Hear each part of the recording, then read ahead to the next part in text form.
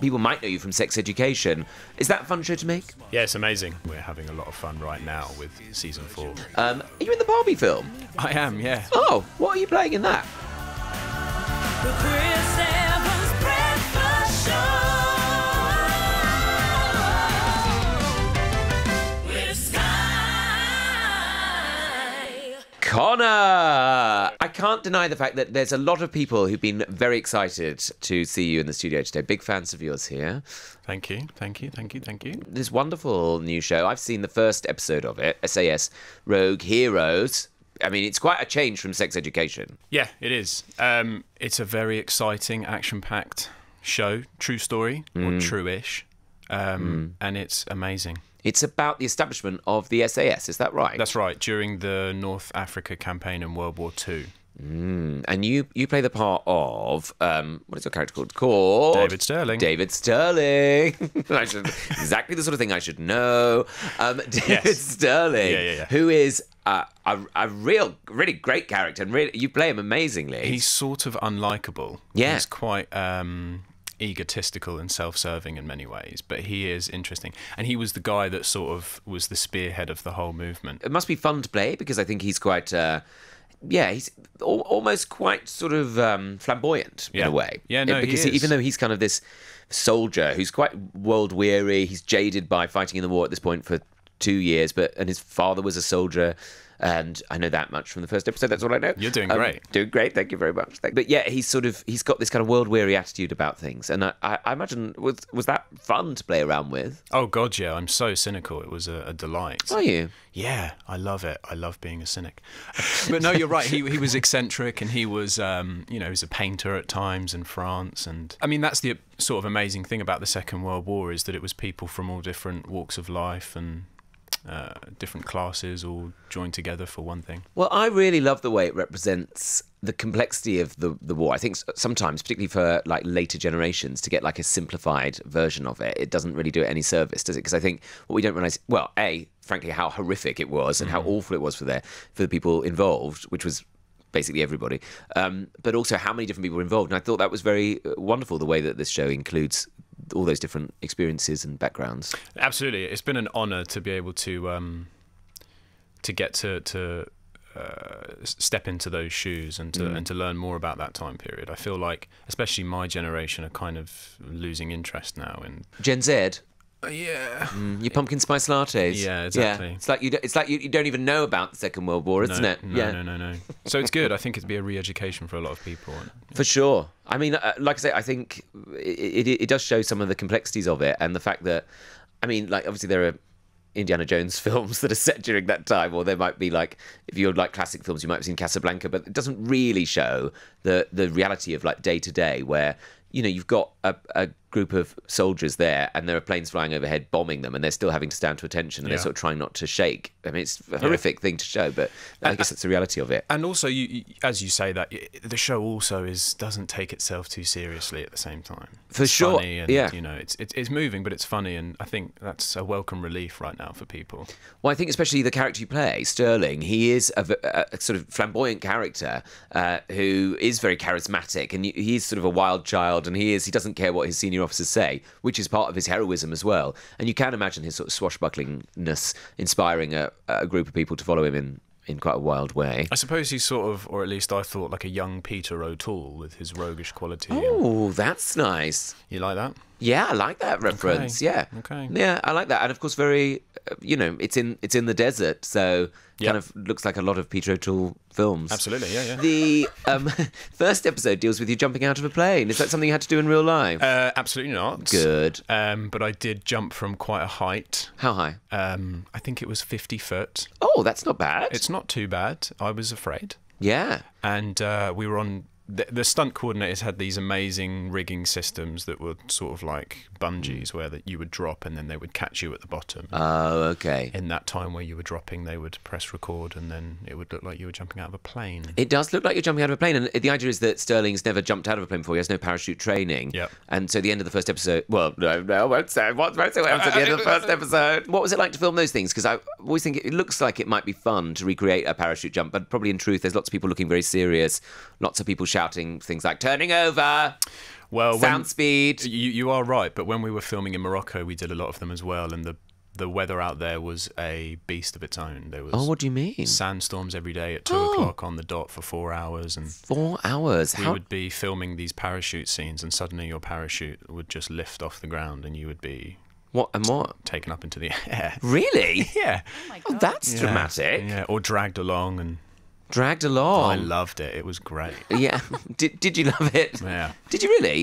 It was great It's fun. exciting. It's exciting. Yeah, it's different from the kind of mundane life of being in a studio for 12 hours. Come on, it can't be that mundane. I mean, it's pretty glamorous, right?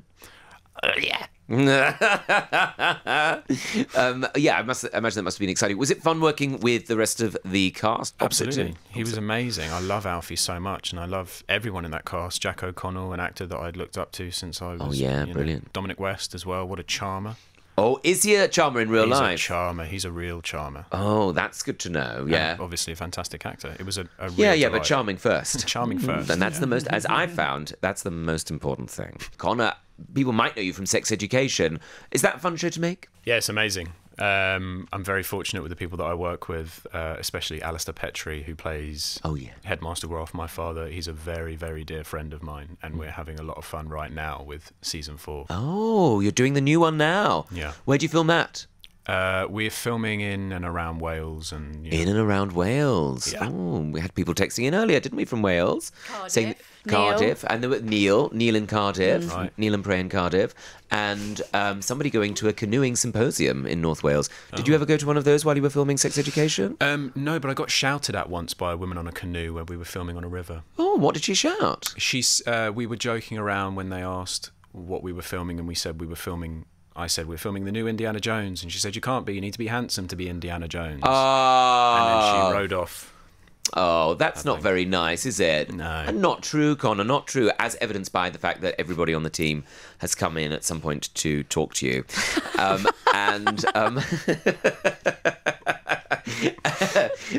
So, do you get that? Because I always assume like the world of an actor is quite rarefied, it's quite protected, you're quite looked after, but you do get shouted at by random people quite a lot. I mean, being shouted at by a woman on a canoe is.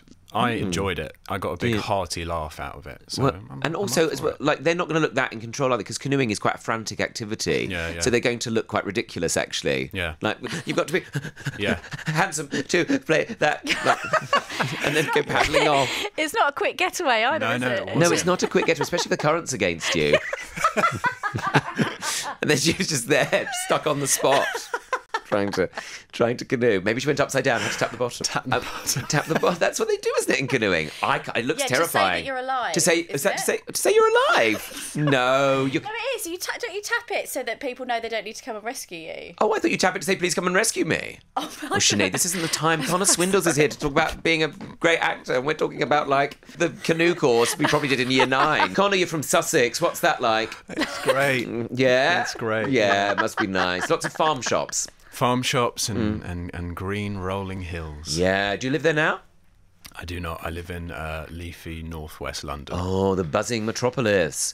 Do you have a cool actor's life? Do you constantly going to parties, London I've got Fashion an Week? incredibly boring life. Oh, good. Tell us about it. And That's I'm like us. so lazy. I do so Great. little. What I have do a you- dog called Moose that I walk every day. Oh, we love dogs, don't we, Yeah. Sinead? Yeah. Sinead has a dog. I What do. breed of dog is Moose? He's a bit of a mix. He's a Bosnian rescue. Oh, there you go. If only I had that round of applause effect, I could play that there, but Nice. I don't. Yeah. I- Well done. Well Thank you. done. yeah, he's cool. He's great. He's cool. And then what else do you do when you're bored? I do things like reading. Reading? What? I think actors are supposed to say that they read a lot. Yeah, It but makes do them sound more you? That interesting. sounds like the sort of thing people put on a dating profile, isn't it? Right. I like right. reading. What's Yeah. your favourite book, Connor?